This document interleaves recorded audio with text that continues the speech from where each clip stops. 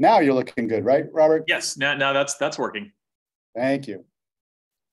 Okay, so as Gordon mentioned, we have 4 different sessions: introductions and Viz fundamentals, scientific storytelling, visualization tools anyone can use, and more tools, contributed topics, and discussion.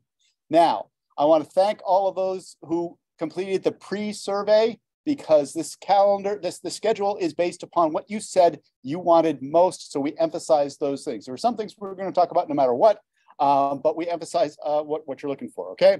So our first session is going to have Ryan Wyatt with Viz 101, Robert Hurt with color, and Kim Arcand, who will have an accessible universe. Robert, did you want to say anything to the audience? Yeah, no, I just wanted to welcome everybody, and first of all express how sad I am I'm not there in person. Sometimes back issues override things like actually being there to network, but I hope that everyone else will take the opportunity to introduce yourselves to one another and get to know each other, because one of the real virtues of having these in-person sessions is getting a chance to understand who else is interested in Viz and know who to circle back to and contact in the future. So I think we're going to be covering a lot of topics today, and far more than any one person will ever be able to pursue in their research or their visualization career. But understand that part of the reason that we do this is so that even if you're not going to be like a Viz practitioner yourself, just understanding the process of how visualizations are done and how different kinds of software, different kinds of tools exist for different purposes, I think is of utility, because it means you'll be better armed if you, say, have a press release that suddenly you're trying to help develop in 6 months. If you can speak the language a little more, if you understand the limits, I think this might enhance your ability to do it. And who knows, there may be 1 or 2 things you see here that really get your interest and make you want to dive in deeper. So think of this as sort of a smorgasbord as what's out there. Don't think that, of course, everyone has to be an expert in all of it. This is just trying to tee it up and give us an awesome starting point to kind of look at this field. And this is just one workshop, but note that we are going to continue over the coming years to try to facilitate keeping communications going between people interested in visualization. So we'll talk a little bit more about that at the end, but get to know each other and say hi.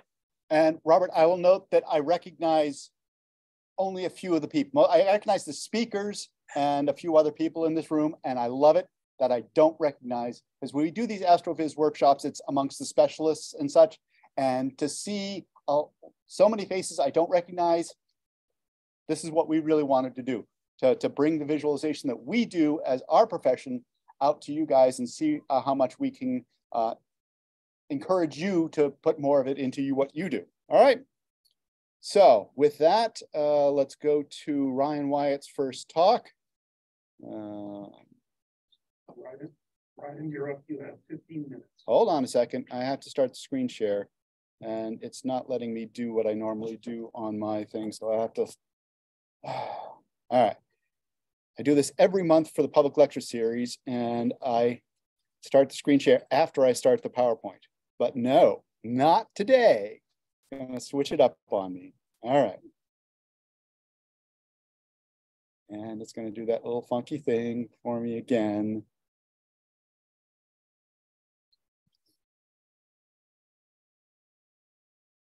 Ladies and gentlemen, Ryan Wyatt.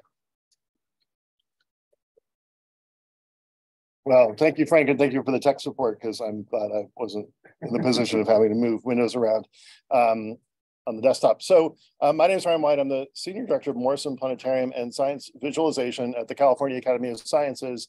And my role in this is to sort of queue up some of the ideas around sort of what we mean by visualization, some examples of visualization, and some of the ideas that will be fleshed out as we kind of go through the rest of the day.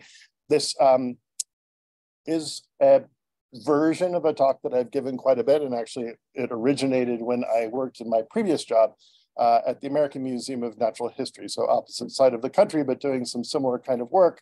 And actually Carter Emmart is in the room, who was right behind me, although I didn't realize it earlier. And Carter and I had a chance to work together, and when we were in the process of putting together this role, we talked a lot about what I would be doing, but we didn't actually talk about what my position title would be, and it wasn't until the last minute that I kind of got the offer letter, and the title was Science Visualizer, which made me wonder exactly what I would be doing. I kind of imagined sitting in an office with like incense burning and sort of visualizing science, like one might visualize world peace, which actually is a lot like Carter's office if you're ever in New York. And so then I basically wanted to make that comment in a presentation, and I Googled, and this is recreated using Creative Commons and public domain imagery. But this sort of idea that it's kind of like visualizing science. The Google search came up with this this image of Ganesh in front of the Pleiades, and in a way that only a Google search can kind of originate. Well, I guess now we have AI. AI may be able to generate even crazier images. I want to see what the AI generates with that. I should. All right. So during a break, and I realized actually that there's some relevance to this, because I look at this image of Ganesh and I recognize some aspects of it, but there's symbolism and there's content in this image that I don't understand because I'm not familiar with the iconography. And I realized that that's a good example of how often mistakes happen in the way we present visualizations to broad audiences, because sometimes we embed visual language that's not familiar to our audiences. So I'll circle back to that point, but I want to just address the fundamental issue, which is that visualization is about taking contemporary scientific data, which is all ones and zeros, and trying to make sense of that, because we can't look at raw data in the most literal sense and understand it. This process of visualization is a way to understand data for research, to communicate data to peers, and also to share data and knowledge with broad audiences. So those ones and zeros may take the form of photons that are being collected by telescopes, and this famous image from the Hubble Space Telescope of what's been nicknamed the Pillars of Creation. This is a subjective process because you have to take that data and create an image in ways that might be discussed at various points during today's talks. But fundamentally, this is an interpretation of the data, and in this case, data that we're collecting from a telescope. But those data may also come from computational simulations. So this, for example, is a sequence that we rendered for our show, Life, a Cosmic Story, about the origin of the solar system. And we're using computational simulation of the solar system formation in the context of a show that I'll describe actually in my second talk today. But this is, for lack of a better term, kind of a photoreal-ish representation of this computational data for a public audience. But really, any graph or potentially very familiar sort of chart is a visualization. And some of the things that we'll talk about today will be ways to help think about how these are images that can be presented not just to ourselves and our peers, but also to broader audiences. So I feel pretty confident that in asking this room, if I ask you what red represents, or actually just generally what color represents in this image, how would you answer that? Number density, yes. So red is the peak number density. They helpfully provide a little legend in the lower left corner, but they actually don't tell you what it is. So although this is a rather old image, I like using it because it is this kind of encoding that is, for people conversant in scientific images, is familiar enough to be able to read it. And of course, if you are an astronomer, Hertzsprung-Russell diagram is sort of a very basic and fundamental way that we have of talking about stars. So this is a very familiar kind of context, but having given this presentation to college students, to people working in the tech industry, to various people interested in visualization, not everybody gets that answer right or knows what that meaning is. So I'll come back to this again, but it's a word of caution when we present our visualizations to broad audiences. A kind of extending this to things that are maybe on the fringe or maybe not quite what we're talking about when we talk about visualization. There are more diagrammatic representations that we, thank you, that we may, or that sort of are kind of in this realm from like visualization into like infographics and such. And even this example, which is sort of a nice kind of infographic-y kind of cartoon of planetary formation. So all of these examples I try to use like star and planet formation as kind of a theme. But one of the things I think is interesting about this representation is that it is more of a cartoon, but one of the things that it leverages is a sequential art kind of context that's very familiar across cultures, because comics and sequential art are something that many cultures use. And so it's a way of presenting information that actually is familiar to a lot of people. So the core kind of concept I want to sort of, if there's one thing to take away from this presentation, is to really think about audiences for your visualization.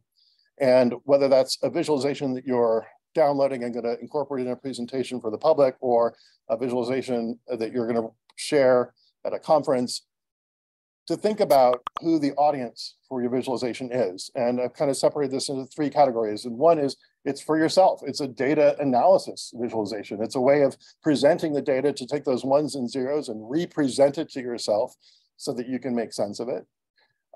Maybe it's communication to peers. So choosing kind of common representations that will be understandable to an expert audience.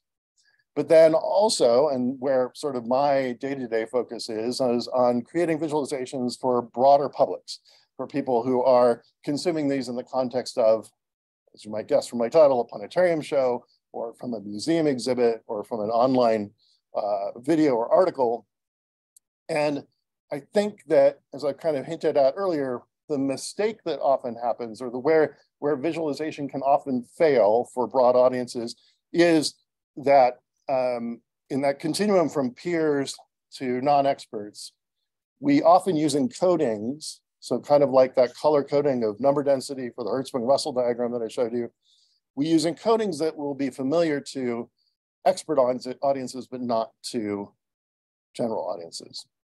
So that's sort of the warning that I'd like you to take from this. But to kind of go through each of these, I just like this Claude Shannon quote because sort of the originator of information theory, talking about how he sees himself or saw himself as more visual than symbolic. And I think that really fundamentally as human beings, for the most part, we are very visual creatures. And so being able to use visualization as a tool for analyzing and understanding data, visualization is powerful. The sort of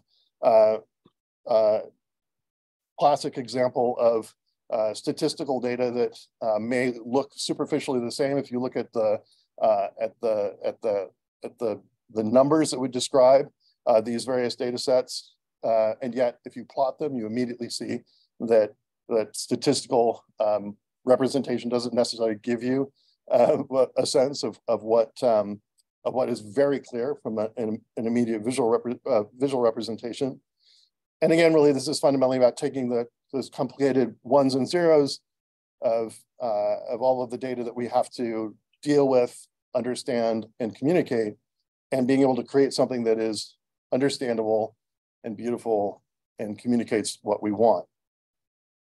And just as a kind of circle back to this image that I mentioned earlier, then is that danger of using encodings that are familiar to an expert audience to communicate ideas to broader audiences either has to then be scaffolded with a lot of description and explanation so that people can understand what they're seeing, or you need to think about your encoding to be able to make it more generally accessible to audiences. Otherwise, people will just sort of look at this and think sciencey stuff the same way you'd look at this and think new agey something.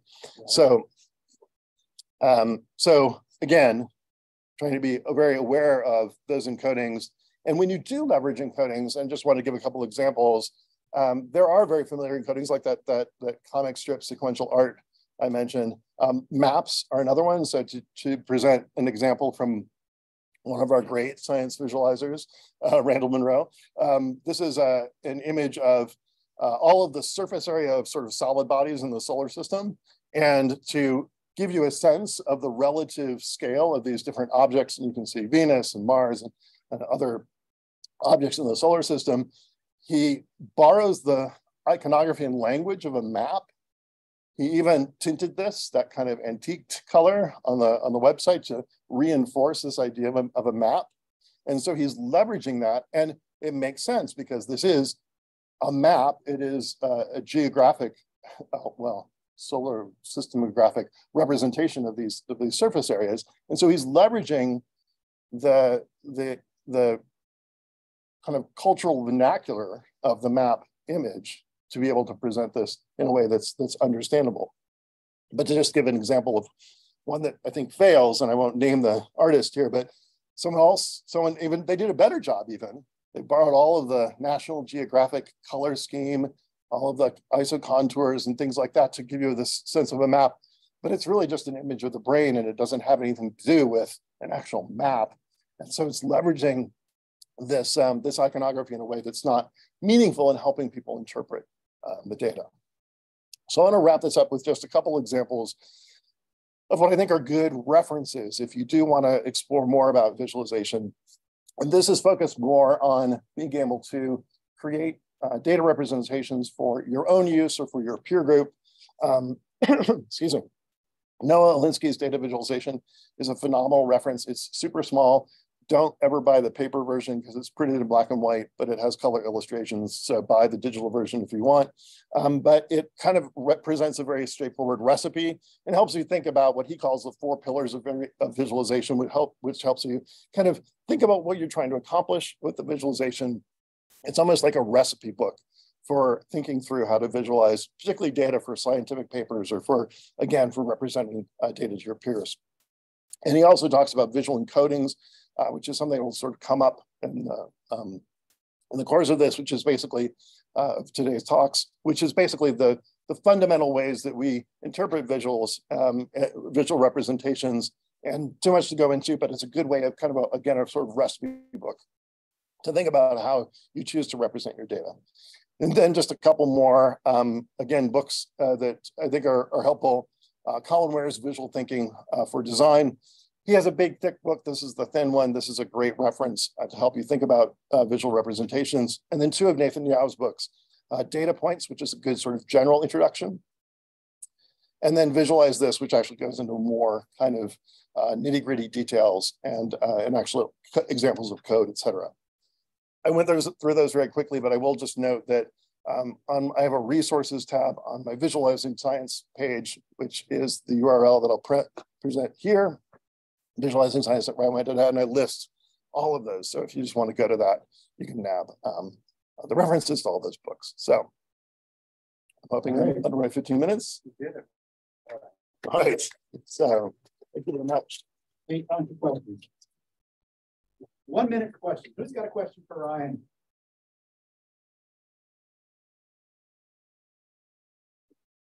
Yes. Oh, awesome. I'm gonna ask a question just to get Ryan to say something. Okay. So in one of Jake's books, he makes the point, and you can visualize it, that even though he's a big expert, to make what you see him make takes 7 different books. He always like fixes it up with Photoshop. So do you have any advice for people about one tool the ball or not?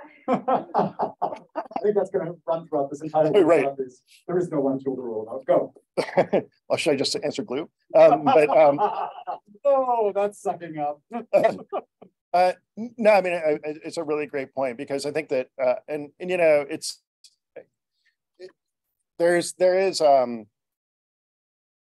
a range of aesthetics that and it was the last bullet point in those 4 pillars, by the way.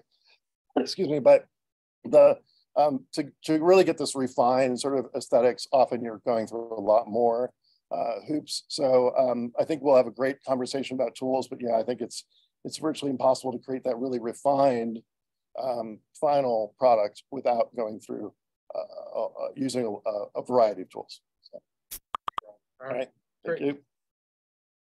All right, thank you, Ryan. Our next presenter is Robert Hurt and is online, and I need to stop my share. Why is my share thing over on that screen? All right, I'm going to get out of this. Stopping the share. Okay. Robert, have you shared your screen? It looks like yes, you have. I have shared. Are you seeing that? All right. Okay. Gordon, start the timer. Robert, take it away. Okay. Well, I'm going to slice in. Ryan's given such a wonderful overview. I'm going to hone in on one very specific idea in visualization, and that is use of color in how we visualize our data. And if you have but one takeaway from this talk, it is enough with the bleeping rainbow already. I say that whimsically, but it also becomes a kind of interesting culture study of one particular habit in science visualization, why it exists, why we can't get rid of it, and why it's so bad. And it's kind of a thing, I think it's a great case study to focus us on trying to be more conscious of making our visualizations accessible and meaningful. So let me just start by saying, when we are thinking about how we use color to visualize, to colorize our data, there are two kind of data types that we generally end up working with, ordered and categorical. Now the second, categorical, is very straightforward. That's when you just have different bins that you're just lining up on a histogram or choosing data points to represent, apples, oranges, quasars, Seyferts. Whereas ordered data sets are just, basically XY plots where you're plotting intensity as a function of some other parameter. Now, sequential data sets ordered data sets actually have two different types. There's sequential data, which is effectively just there's some variation over some parameter that you're mapping, or diverging, which is, it's the same thing, but there, instead of thinking of it just as an intensity variation over a parameter, it's a fluctuation about an average value. Fundamentally, they're still basically the same thing, but it's a slightly different way of looking at either increasing intensity or fluctuations about a mean. And we'll dig into that a little bit. Now, I'm actually going to go to some elevation data here, because I've given this talk to JPL, and they have a lot of earth science people that I was trying to reach, but same deal with grayscale astronomy data. The canonical version of a sequential data set is an intensity image. And the basic way of representing that is a grayscale plot. And that actually works. It's very effective, but we sometimes want our stuff to look better and carry a little more visual impact. So we find ways of colorizing it. And historically, astronomy has been burdened with this manner, the rainbow palette.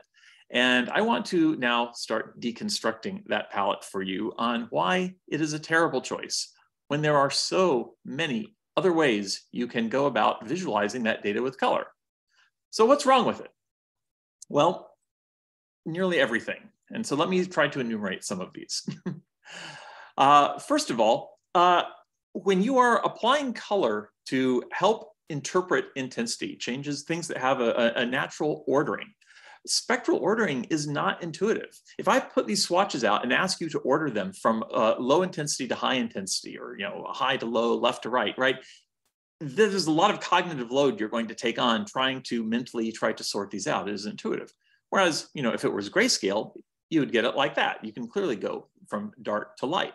So just ordering by hue hides that natural order. It makes it harder to understand what you're trying to get to. Another significant problem with it, which is really obvious, is it obscures detail. You look at these two color palettes applied to the same grayscale image, and obviously the rainbow palette, you don't see nearly the fidelity, the subtlety in the image that you get in the grayscale or in this heat palette. What's more, the color ramp there creates arbitrary boundaries. It regionizes things based on completely arbitrary divisions that happen to be where you are falling in the gaps between one part of the hue spectrum into the other. And that's especially true with yellow, which stands out as so bright. This is a way of it fragments your understanding of the data instead of making it look like the continuum that it really represents. But maybe the most motivating reason to abandon the color of the rainbow palette forever is its inaccessibility to colorblind viewers. Because if you actually apply a preview to what these different palettes look like, you'll see that the rainbow becomes a complete mush to red-green blindness. And likewise, for full color blindness, if you convert to grayscale, it actually randomizes the data because the varying intensity that we see, the changing brightness value as a function of hue, just goes up and down, up and down. And so it kind of chops up the sense of progression through the data set, where other palettes that use brightness in addition to color to key for it maintain their interpretability, even if they get converted to a grayscale, which isn't just for color blindness, right? This could also be if your document happens to get printed on a black and white laser printer and you might lose the meaning in it. But what about the science culture of the rainbow palettes? Why are they so common? Well, frankly, the reason is fundamentally traceable to the fact they were just easy to code over 30 years ago in software, because it was just a simple linear sawtooth that was applied to the red, green, and blue channels. As such, it was always implemented in software, often as default option. And then science cultural inertia kind of kicks in, where, well, that's the way real science was done. So you go to that because that's the way that your advisor and your grand advisor did their data plots. But today, it gets perpetuated partly because of an ignorance of the accessibility issues. So one of the perceptual reasons this creates such artifacts is that to create the secondary colors, magenta, cyan, and yellow, you actually have to turn on both your blue and your red pixels. And so you know that a screen will look brighter when you have more things lit up than fewer things lit up. It creates this artificial bright down, bright dark that kind of mangles the data set. So I can actually say, for some reason, if you desperately need to use a rainbow for some justifiable purpose, don't use the classic rainbow. Use something that has been dubbed a signbow instead, where you can replace the sawtooth with a sinusoidal variation, which at least gives you this option of when you are doing these crossover colors, the yellows, the magentas, the cyans, you're actually not at peak brightness on the phosphors, the pixels at those points. And so it evens out the brightness variation and gives you a more consistent hue variation. It also actually will bring out, recover a little bit of the lost detail that you get with the classic rainbow. But seriously, there are so many other good options to choose from for both sequential and diverging color palettes. There's no really reason not to go just a quick Google search away or just searching defaults in whatever software you're using.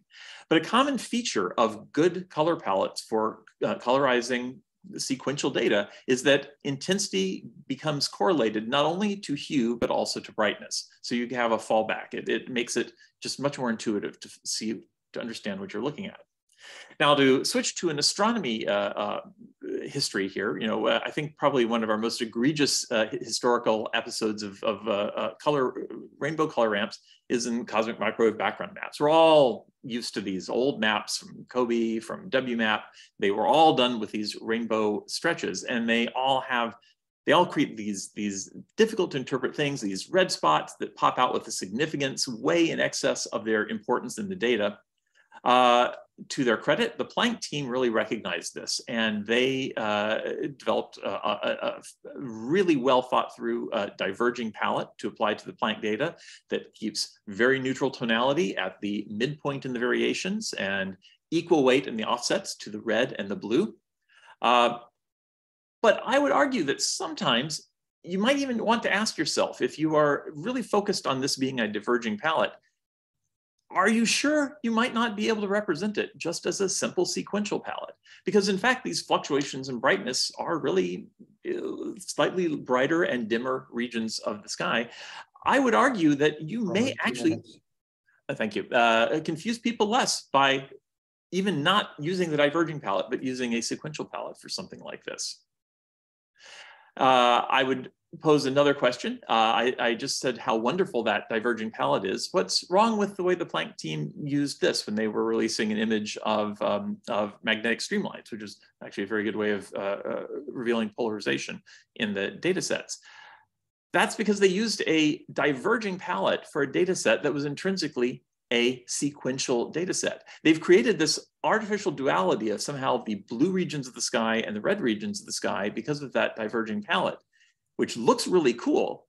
But in fact, if you strip that away and render it with the proper sequential palette, you see it creates this complete sense of a division where there is none in the data. So just quick through a few ideas. I'll have some links here at the end that you can check, but for categorical schemes, it's the same deal. You really want to think very carefully about choosing colors that will not break down for color blindness accessibility. And there are many tools out there that you can use to test this. There's a plugin that you can drop in your laptop called Color Oracle that will let you do quick instant previews. There are online palettes for generating colorblind friendly ordered data sets. There's a fantastic site at Adobe that really explains the different use of color and types of color palettes for different purposes. It's a great tutorial on just basic Data Viz 101 on color. And I'll just throw this up. It has the links to these various resources you can go to if you want to take a quick photo of that and track these down on your own. The first one, the Dear NASA blog, is still my go-to to try to convince colleagues to never ever use a rainbow again. So that wraps it up for me. Thank you, Robert. And Robert, may I ask you, when you have a break to post some, I know we'll make the slides available, but we're also trying to capture some of these resources in the Slack channel. So Robert, can you drop some of those in there or a screen cap? Yes, yes, I will. I'll copy paste these into the Let's Slack take channel. 1 minute for questions here in the audience. Got a question for Robert? Yeah. Hi, Robert. Thank you for the talk. It was great. Something that I was asking is that in my own work, I definitely got it was more like a problem a few years ago, but with professors and such, they're very used to rainbow car maps, and I think part of the reason that they kind of advocated for this is that it kind of artificially gets you it artificially takes this rectangular data and something akin to a contour map. Do you think that data like that is necessarily best represented as a brightness spectrum gradient, or do you think there's a place where having contour map representation is kind of what I think the rainbow colors still kind of. So I got to admit, I was tantalizing and close to understanding that, but I missed about a third of what you said. Is there a very quick way? Could someone summarize that quickly into the mic? Or in fact, right. if you're he's saying that a lot of the older professors, the has-beens, people like me, advocate for the rainbow color map because it sort of creates a contour map. And so he was wondering if, yeah, got it, yes. They see the contour map idea. So there are a couple things about the contour map, and part of it has to do back to what Ryan said on audience is who are you making this for? And if you're actually creating something that you're designing as a tool to literally read numbers off of, and that is an actual use case of that image, then you can make an argument that you need colors that you can read things off. Like for instance, a temperature map that you want to see, is it going to be 70 degrees or 80 degrees where I am? But you will, I think if you look at it, in most cases, you're not going to do science by reading a number off of a color image. You're going to actually go to the data set and read the number. And if you're trying to just get across the relative sense of intensities, that contouring is actually going to have so many other negative aspects associated with it. That said, if contouring is critically important for that use case, there are other palettes that actually have brightness variations kind of baked into them that build in much more concrete contours that actually achieve that more effectively than just the classic rainbow palette. So there are, in fact, contour palettes that can be used for that, but there are ones that can be created, they're done in a way that are also colorblind accessible. Okay, can you stop your screen share? I can. Thank you. All right, our next speaker is, let's see, I have to start the screen share first, right?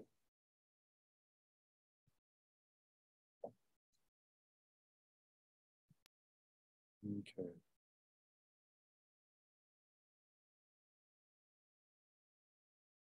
Okay, our next speaker is not here, and she was going to do this virtually, but then she got tagged to do something else today, so she recorded it for us, Kim Arcand from Chandra X-ray Observatory, and I will let her introduce herself.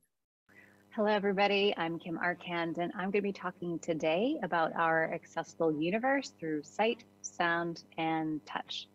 So I work for NASA's Chandrasekhar Observatory, which is operated for the Center for Astrophysics for NASA. And I've been there for about 23, 24 years. And I spent most of my career working on these digital assets from the telescope, which goes about a third of the way to the moon.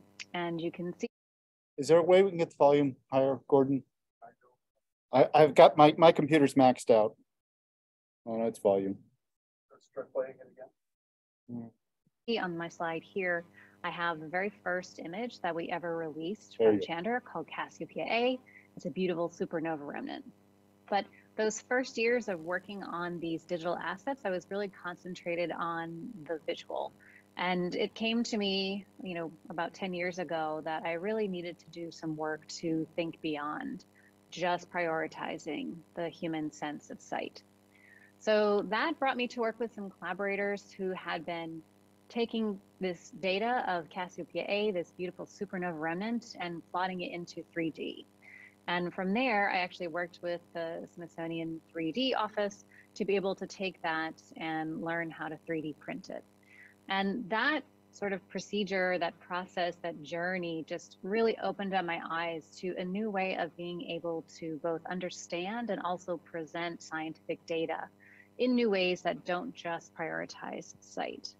So after that first model, that first 3D printable object of NASA data, it was really important for me to be able to find more data and then to be able to work with people in the community of people who are blind or low vision to be able to figure out how this 3D printing could be optimized for them.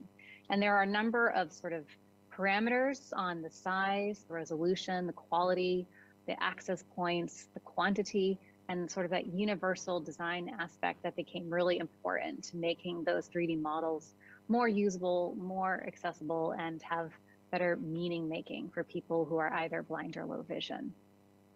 We have a paper on all of the details. So if you're into 3D printing, please feel free to grab a copy of this slide, or I can for sure share the paper and talk about that with you in more detail.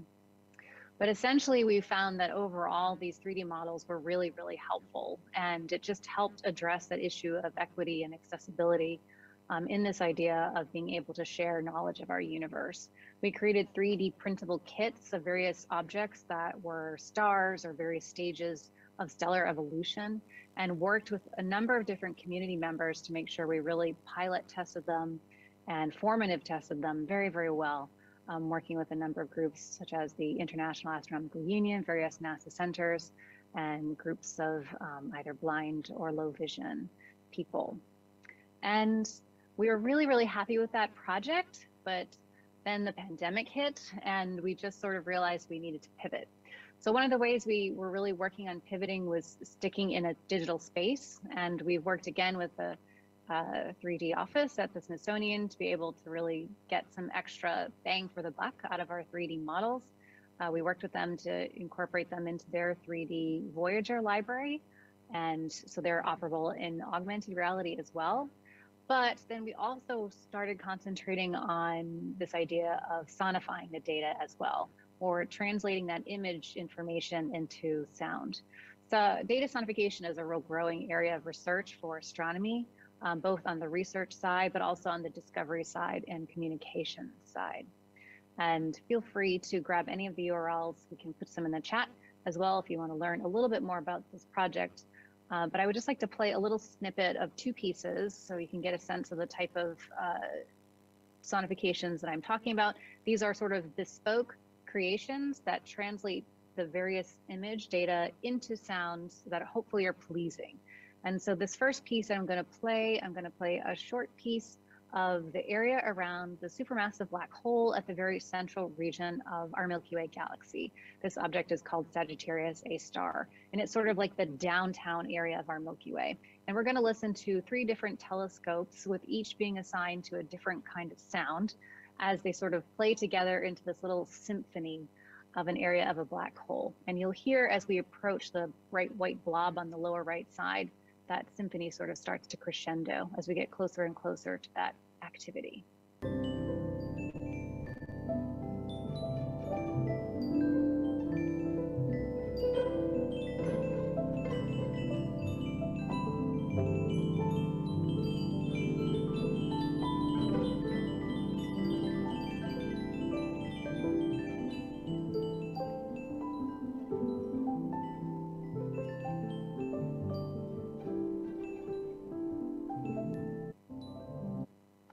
And the second piece I'll play is the Chandra Deep Field South.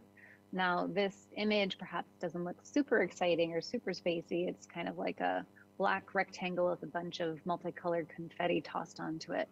But it's actually a really interesting field scientifically because it's essentially a spot in the universe that we observed for a long time where we found thousands of black holes. And so we've taken these images of black holes, all these little tiny dots, and we've assigned them to different kinds of sound based on their energy from low to high. And so what sort of looks perhaps like not the most exciting thing, I think actually sounds quite beautiful. So here we go. This scans from the bottom to the top.